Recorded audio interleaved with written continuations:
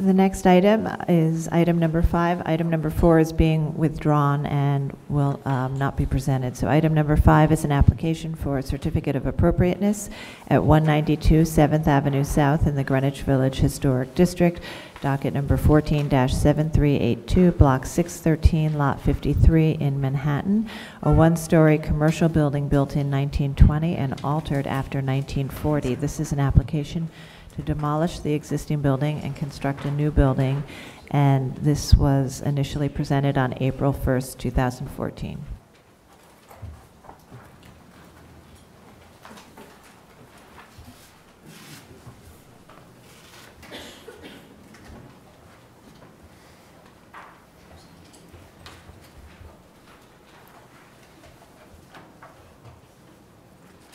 Morning, Commissioners. Timothy Shaw, Preservation Staff. 192 7th Avenue South is located at the southwest corner of 7th Avenue South and West 11th Street within the Greenwich Village Historic District. The application, which is for the demolition of a one-story building and construction of a new building, was presented at the April 1st, 2014 public hearing. The initial proposal can be seen here. At the hearing, there was public testimony from the Historic Districts Council and Greenwich Village Society for Historic Preservation. Both groups felt that the designs of the street facades of the building were neither harmonious with each other nor with the neighboring buildings, and that the materials needed to be restudied. There was also testimony from Councilmember Corey Johnson requesting that the applicant present their revised design to his office prior to their return in front of the Commission, which they have done. At the hearing, the Commissioners asked the applicant to restudy the design to better integrate the 7th Avenue and West 11th Street facades and to restudy the detailing of the two facades. And you can see the revised proposal here. Cass Stackelberg of Higgins Boys Barton Partners will present the revised proposal. Okay, we'll reopen the hearing. Good morning, Commissioners. Cass Stackelberg, Higgins Boys Barton Partners. Thank you, Tim. As Tim said, we were here in April to present this as-of-right residential development on the corner of 7th Avenue South and 11th Street.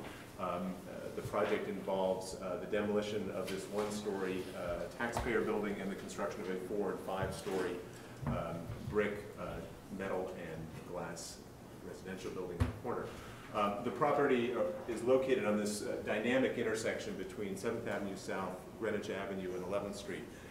And what we have done in this design, and Ed Carroll, the project architect, will take you through the design revisions, we've made an effort to sort of respond to this this site in particular, and this sort of interaction between 7th Avenue and this public improvement that came along with the subway construction, and a very different scale and character along 11th Street and the sort of smaller scale row house character of the West Village. A bit of history just for some of the commissioners who were not here back in April. This is the project site here. As some of you probably know, 7th Avenue was extended during the construction of the subway from 11th Street down to Houston Street. This map here shows the route of the subway cutting through the fabric of this portion of the city. This is a map from 1911 showing the warehouse building that existed on the site previously, and then a 1916 map showing the cut through this block here. Our site is this sort of leftover here, right at this corner. This is a photo from 1918. And so this site sort of pairs this interaction between this cleave from the construction of the subway through the sort of smaller scale context of the village. The existing building that is on the site, as Tim mentioned, part of the application involves the demolition of this building. The building on this site was originally constructed in 1920 as a metal panel and glass taxpayer building. In 1946, it was reclad with brick, and that is what one sees today. It's not in particularly good condition. It hasn't been particularly well maintained, and we feel that the building itself is not a contributing structure to the district. It's really not what the district is known for, even this portion of the district, which is sort of in between the sort of commercial and residential character of the neighborhood. We looked at, in April, we spent much more time on this and looking at some of the other properties that had been included in the Greenwich Village designation and those that had been demolished under commission approval, and looking at some of the new buildings that were constructed. These are two of a larger sample that we looked at in April. Down here, this building on 7th Avenue South, 117 7th Avenue South, and then this up on Greenwich Avenue. Two different building scales, but sort of similar in the fact that these were sort of holdover, or sort of placeholder buildings, taxpayer buildings that were really designed, this one in particular, to sort of take the time during which a larger scale development could be done. This property actually was constructed as a theater historically, and was replaced by this structure, and then this on 7th Avenue South. We believe, as I said before, that the existing building at 192 really isn't a contributing feature of the district, and really isn't characteristic of the buildings that make it such a rich and varied architectural context. And then before we continue with a design proposal, just looking again at the existing intersection, as I said, it's this very dynamic intersection between Greenwich Ave, 7th Avenue South, and 11th Street. There's quite a bit of development going on right now on this, in this site. The St. Vincent site is being redeveloped at this corner. The MTA is constructing a new building as part of a ventilation project here. And this site, which will be a new park, will be, I believe, going under construction soon. This is the existing context of our one-story structure here on the corner, and then the proposed, which, as you can see in terms of the massing, a four-story piece on the avenue, and then a 5-story piece that is consistent in scale with the properties on 11th Street. When you saw this before, there weren't comments so much about the demolition of the one-story building or the massing and organization of the new building. The questions really, or comments really, were about what you characterize as a sort of commercial nature of the 7th Avenue side, which I think we've addressed, and the color of it as well. And also, I think you wanted to see more texture and articulation to the brick, which I think we've responded to as well. And Ed Carroll will take you through the design changes. Thank you, Cass. Thank you, Cass. Good morning. My name is Ed Carroll with SRA Architecture and Engineering. I'm the designer for this project. I'd like to thank the commissioners for allowing us to represent our development of our ideas, and I'd like to thank the staff in particular for working with us to improving the design. The genesis of the project really is about representing the sort of collision of the historical nature in the context of Greenwich Village and the introduction of the subway.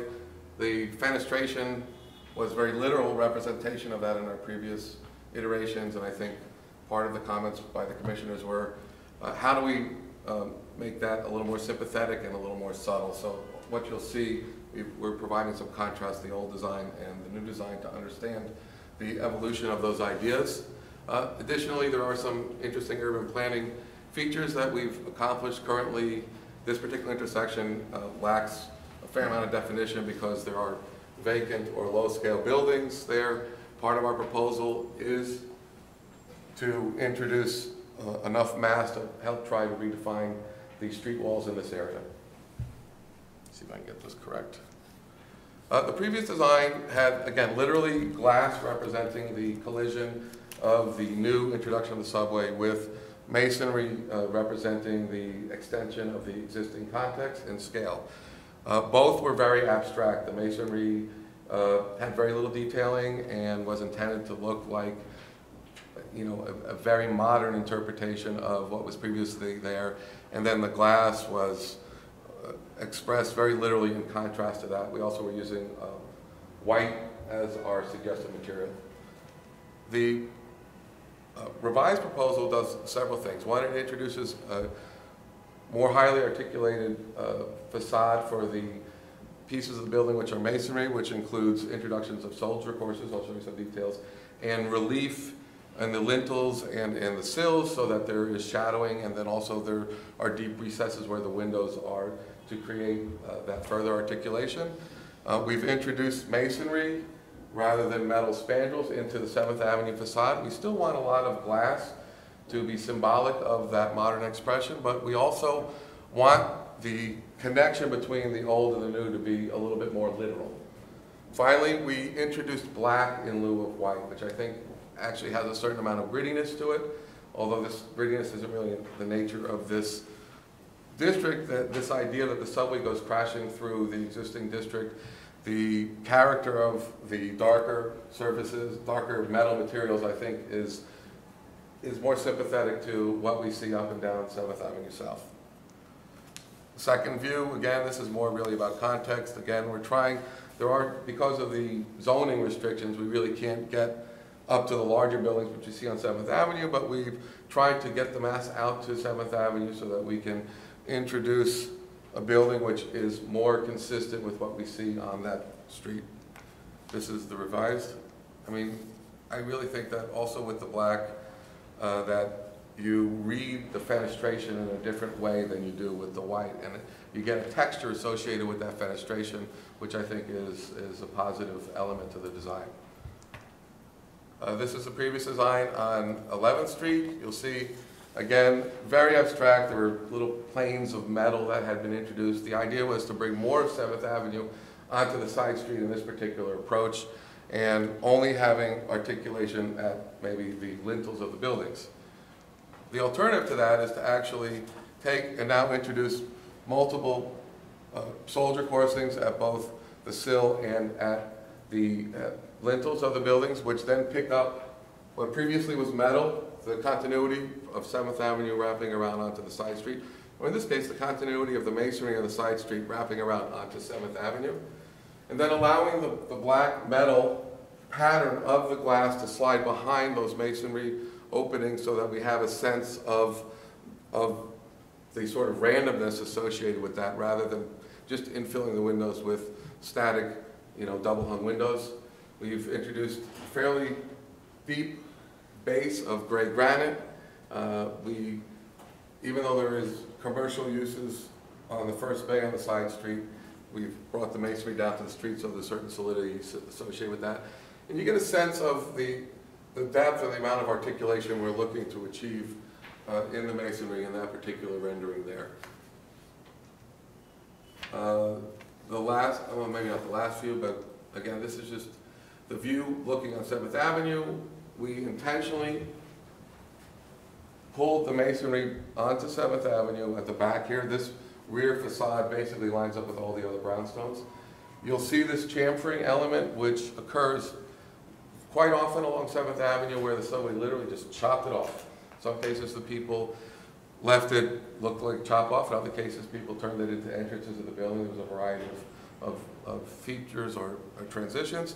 In this case, we want to bring it down and still allow the commercial piece to continue.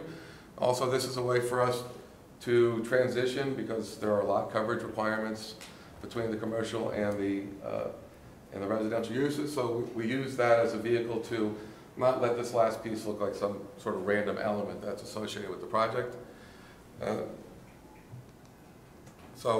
This was really the previous design, but I'm still talking about the features. And again, here, now we're introducing the masonry, which is a continuation of 11th Street, the darker mullions, the transparent storefront.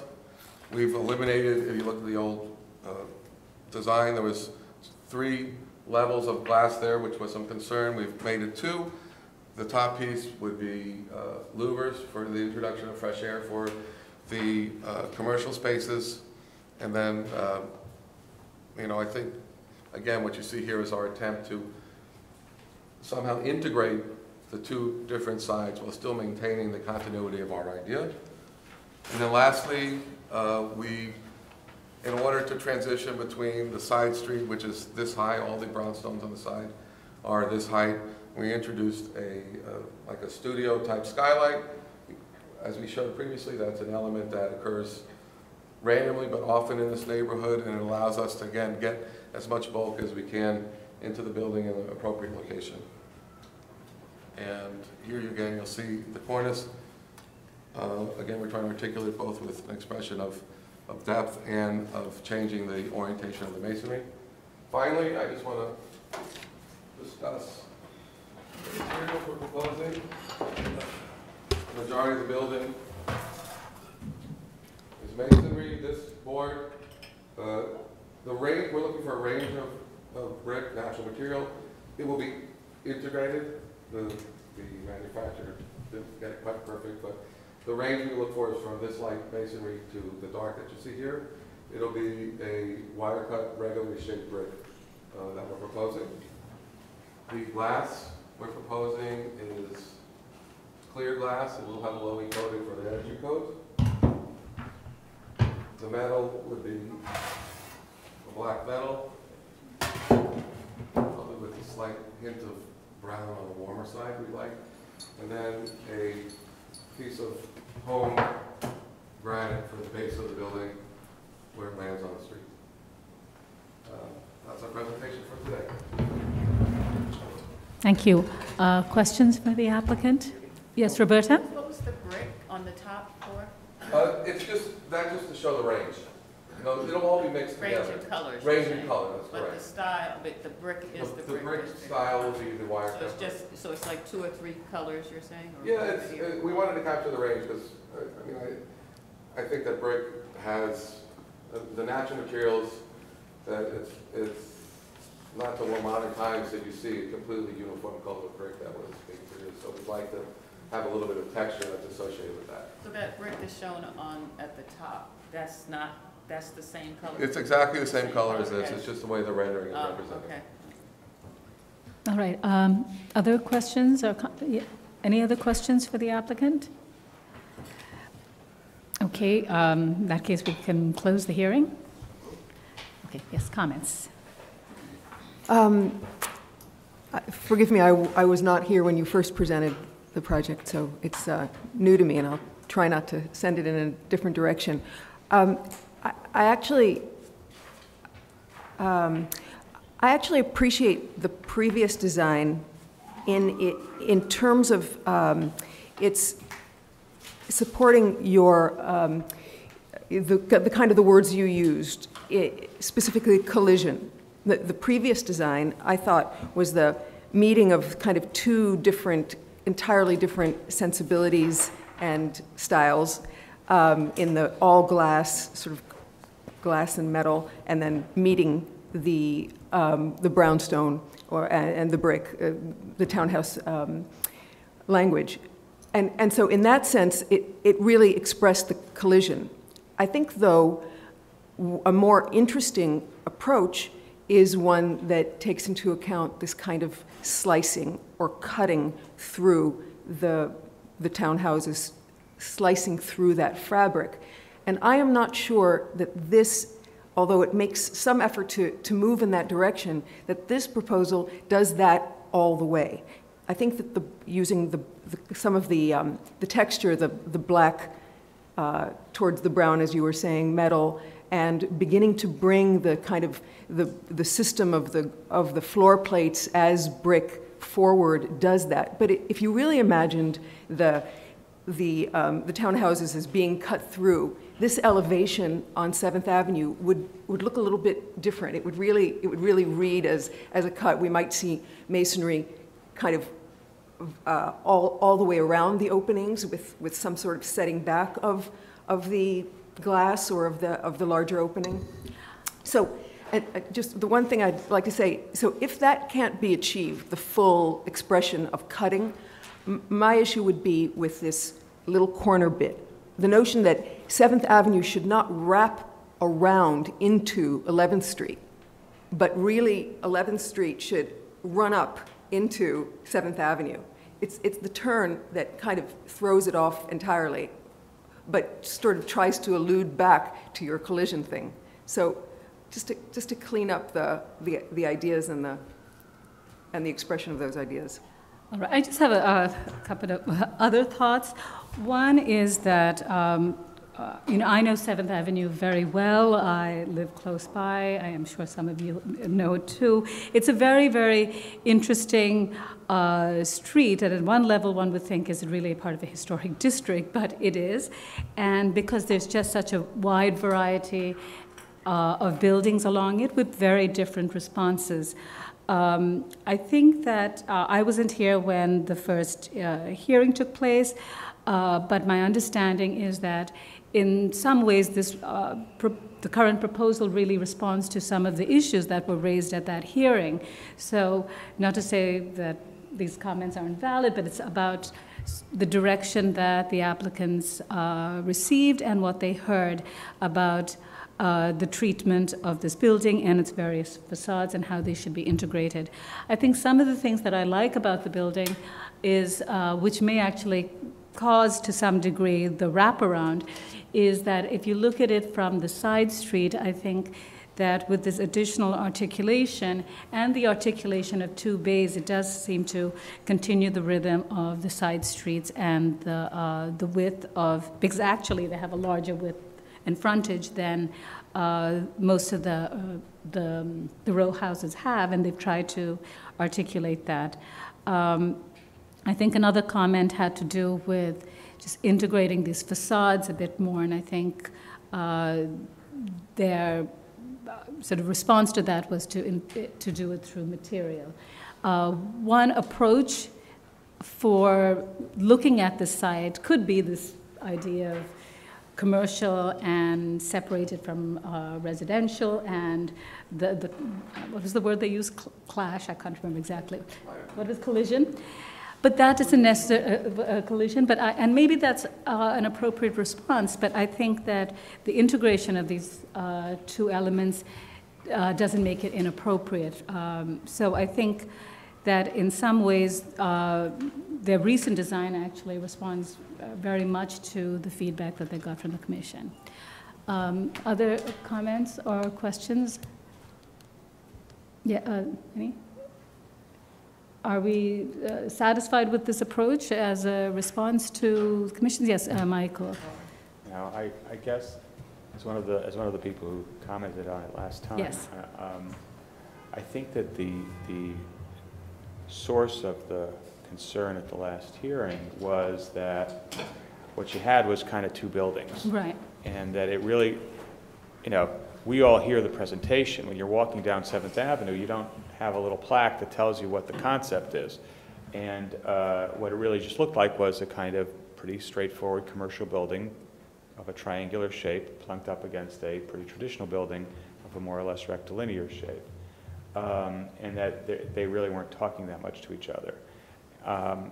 We've seen a bunch of buildings in the latest boom that have dealt with these sites, ranging from one on Houston Street, one I think on Hudson Street in Tribeca, one down the block from this, and they all take different responses. And it's funny because I think most of them, if not all of them, started with the trying to manifest the cut. Mm-hmm. Oh, you know, we're going to conceptualize and architecturally manifest that cutting through. And they all just looked like crappy buildings when they started out, and as the architects kind of moved through it,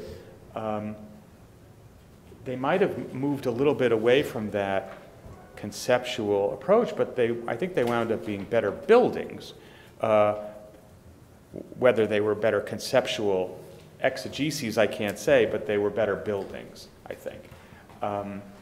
So I think that the comments at that time were to try to make this a building and not two or three, and to make it a good building.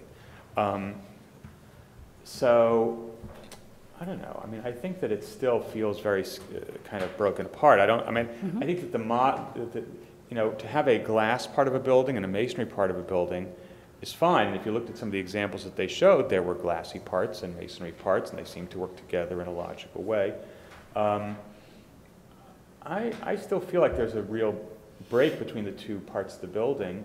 I think that the application of the brick in the spandrels is, I guess, okay. For me, it doesn't address the schism between the two parts. I mean, is it an appropriate building? I guess it is. I don't know. I think it's appropriate to the district, but I still think it's, you know, it could be a better building. Could it be a better building? Yes, probably. Could be a better building, but I think it's appropriate. Mm-hmm. I think that just as a minor comment, I think that the door to the store should be in the little doorway that's made with the masonry. It seems like a kind of a natural thing that should happen. That would make that. If you look down 7th Avenue, there's the little strip of brick that comes down, and there's like a doorway there. Right, the doorway. I would just say that, you know, that ought to be used just to kind of activate that conceptual conceit, which I think is, the most successful part of the scheme, because if you look to the building next door to it, it does the exact same thing. Right, It's- right. I think that is very typical of Mhm. the Seventh Avenue cut. Okay, other comments? Yes, Roberta? Okay, so I'm sitting here trying to, I was here when they did Mhm. the other presentation. Now I'm trying to remember what did we say that made them change some things that I actually liked about the first one more. And I think that we were saying that we wanted somehow to make the glass portion, we wanted to integrate it more into the masonry portion, Mhm. which it seems like there are two portions. And so to do that, then the masonry, or maybe it was our suggestion to add the masonry to bind it over. But somehow, for me, in doing that, it loses something. I think it's appropriate and I could vote yes. Right. But I'm just saying, in some ways, there's some aspects of the original that were more interesting now, Mhm. looking at the two than this. So I could go with this. But I'm not sure that, that this is what we were trying to do. I just think that maybe when we said this combining thing and to integrate it more, that this is the way it goes, but. Right, I mean, right, they could have done another response, they could have put more glass on the side street. I mean, that's a very sort of different kind of thing. Or maybe the change to the black, I'm not sure. Mhm. Is it that because we're saying that there's more black in the other surrounding storefronts, and so we Right. wanted to pick up on that, or the trim of the brownstones are usually dark and not white. I know So that, anyway, I'm just, right, and the color, the options were- right, the color schemes are, I don't know if the commission gave them direction on that. I know that in the village, we've seen many schemes where you have brick and you have glass, and then you have the dark metal in the frames. That, I think, there is, a building that's, like saying, in the meatpacking district that was done several years ago, and that has a very, very similar palette to this. So perhaps this is looking at examples that have been tried and tested and have been found appropriate. Can I ask a question about Yes. the 45 or almost corner? Is that something you have to respect? As opposed to a sharp corner? Opposed to a sharp Well, corner? The answer to that is yes, but for a variety of reasons. There are lot coverage requirements, the building is set back slightly and so we have a street wall requirement to go along with that.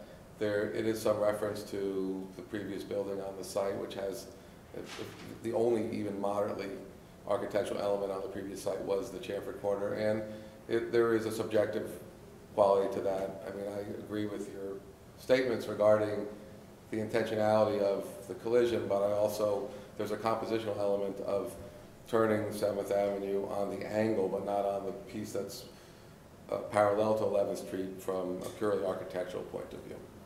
Right, and I think on 7th Avenue, you actually see both responses. You see the responses where the buildings are chamfered, and I know of one example where it's a sharp corner, but that sharp corner is actually, I think, outside of the Right, but you agree that if this was a sharp, if it didn't have the chamfer, that there might be a response that would say you could pull the brick all the way to the end so that it looked as though it was just a kind of on the 7th Avenue side, a thin wall of brick, and then the glass begins.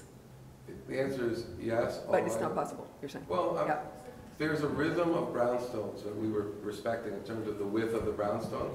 This is the second full bay of brownstone that matches the rhythm of that. So I was being very literal about where we interrupted that. Had I had a little more, in other words, if we were going to cut through and start the third piece of brownstone, in other words, and this is very architectural, but Yeah, whatever. if we then spaced where the next one would have been, and we cut it, there's not enough to create the suggestion of that next piece of bay. So Well, it'd be like a half a bit. You'd have to reapportion there's it. almost, this is just a subjective perspective, but when you want to see, it's like a movie. If you ever see a set on a movie, there's so little it actually there, your mind is constantly finishing what that composition is. But there has to be enough there to suggest the final composition. I didn't think there was enough masonry there, and also there's a functional matter in terms of the perspective of what we can do with that corner. I know the buildings you're referring to further south. I can't say that I'm, from a pure architectural agree. perspective, see them as a success. No. So Okay, so let's just sort of go back to whether the building before us is, whether we can make the finding of appropriateness, and are there concerns about being able to make that finding? And again, I just want to say that we may see different responses to site, and various responses can be considered appropriate.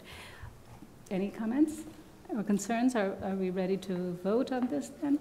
You know, it's just a little bit too bad that, you know, the appropriate in this case is in keeping with 7th Avenue's kind of strangeness, you know, like, and it could have been, whether Michael thinks it, I mean, maybe it could have been more. So, but Right. I agree. I think that your It's- point as well is this sort of a missed opportunity for a different sort of response to 7th Avenue. Yes. You know, I hate to be grossly prescriptive, but let me make a suggestion. Yes. And just in thinking about the aspect of appropriateness and trying to kind of separate in my mind that from the success of the architectural thing as a separate thing. Mhm. It strikes me that in looking at the street, the solution that the architect came to was to basically take a quantity of additional masonry and kind of string it in very thin strips along the facade. I would say that it might be more appropriate to the street, given the history of the taxpayers, given the fact that there is a very erratic rhythm, but that there's always kind of a datum at the retail base that separates whatever is above it. That maybe if you were to kind of increase the amount of masonry, masonry, at the right. at the At the- bottom, like from where it says signage to the sill of the first window, one could even perhaps reduce the amount of masonry, go back to the cleaner above, or leave it, whatever. But I think if you had a heavier band of masonry at the bottom, from that mullion, you know, the first mullion above the storefront window to the underside of the next floor's glass, you would create a continuity both with the neighboring building. On that side, you would suggest the proportions of the previous building that was there, and I think it would be generally more in keeping with the tenor of the avenue, as I recall it. And also it would, I think, have the benefit of tying it in a little bit more with the rest of the building. But it's, I want to know what others would think about that. All right, so it's the proposal, it's actually sort of taking some elements of this and the elements of the previous scheme, because if I understand correctly, and I'm just going to go up here, it's really about sort of bringing this wraparound over here, right, to make it heavier. And then when you talk about the building above, it's to go back to... Those to me felt like a Band-Aid, like, all right, they told me to put more masonry on, so I'm going to just like change the hatch on that little area.